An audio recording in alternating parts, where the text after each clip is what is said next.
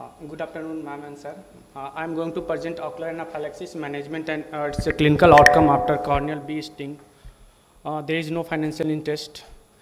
First case is a 4-year-old female child referred to RIO with complaint of swelling, increased lacrimation, pain, and not able to open her left eye for past 5 days.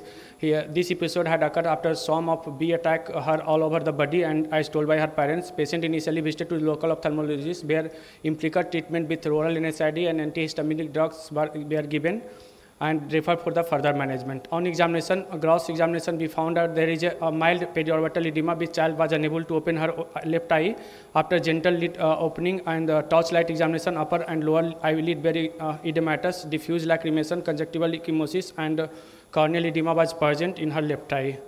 Slit line biomicroscopy evaluation revealed foreign body, maybe bee stinger embedded into the deep stroma of the cornea, temporary at 3 o'clock position, 2 millimeter from the limbus in her left eye. There was infiltration around the bee sting and generalized corneal edema. This may be due to toxic immunogenic response. After anterior chamber detail could not appreciated, anterior chamber depth seems to be normal, pupil pharmacologically dilated, and lens was clear. USG B scan was done, but B shows within normal limit, but anterior segment OCT saw corneal edema, which is with diffuse bulle was present.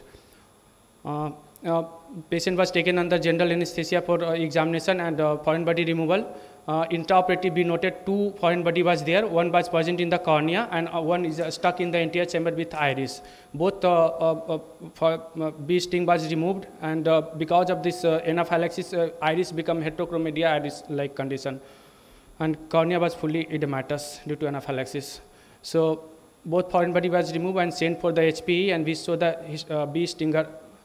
Post-op oral steroid 1 mg per kg body weight was started, antihistaminic was continued, topical antibiotic, lubricating, and cycloplegic eye drops was continued. 1 week later, stomal edema resolved completely, although small opacity in the site of the bee sting was remained. Child was able to open her eye comparatively, but vision improved only up to 636. Anterior chamber was quiet. Patient was registered for the optical PK. Case 2, 46-year-old male referred to the dimness of vision in his left eye with history of honeybee attack, and he's almost 3 months back. After bee sting was removed and medical management was done, all symptoms were subsided, but vision didn't improve significantly, so patient was referred for further management.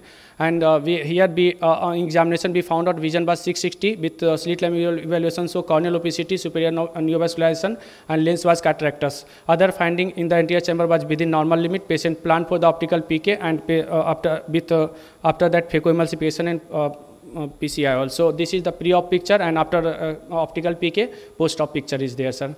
So patient get vision, good quality of vision. So my discussion is corneal bee sting have been rarely described in the literature that can lead to the potentially devastating complication like ocular anaphylaxis, including keratitis, corneal opacity, bullous keratopathy, uveitis, iris atrophy, secondary glaucoma, cataract, optic neuritis, and even phthisis bulbi. Treatment is usually limited to minimizing the toxic immunologic response. However, due to the rarity of the injury, there is no established clinical guideline and management. Yearly surgical intervention, which include removal of the bee sting and high dose of steroid along with the topical and antibiotic steroid and cycloplegic may be the main stay of the treatment.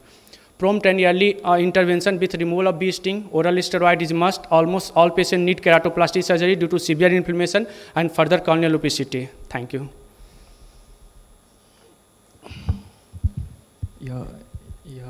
Your presentation as well. Okay. Thanks for bringing up this wonderful thing in this meeting. I do agree. Insect hairs can produce dermal and ocular surface inflammations. Yes, sir. But mostly, they settle with steroids. Yes. Okay.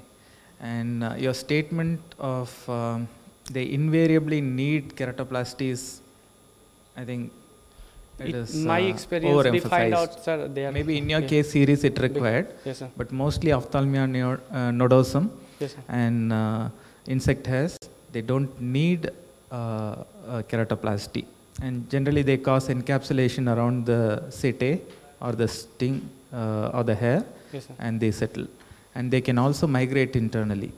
Some of the species can migrate. And one another observation, maybe the term anaphylaxis, yes, sir. referred to a generalized condition, yes, sir. of type 1 hypersensitivity reaction. Maybe it's a misnomer in your case. Yes, sir. I'm not challenging your Sorry, sir. terminology, Yes, sir. but maybe a I misnomer. do agree with you, sir. But my case was ocular anaphylaxis, means involvement of eye. My topic was there, sir. It's a hypersensitivity, Yes, no sir. doubt. But is that type 1 IgE mediated? We don't know. Oh, yes, sir. Maybe a misnomer. Thank you, sir. How was the endothelium there? Corneal edema was there, sir. Stroma edema was there, significant. Is it temporary or permanent? Permanent edema was there? No, after removal and steroid edema was subsided, and ASOST we saw that there was a reduce of edema, but opacity was there, sir. Okay, so what was the diameter of opacity? Because we believe that it's merely a small sting, so opacity should be very small, but in your case it is quite big. So Yes, is sir. there any melting of stroma over there?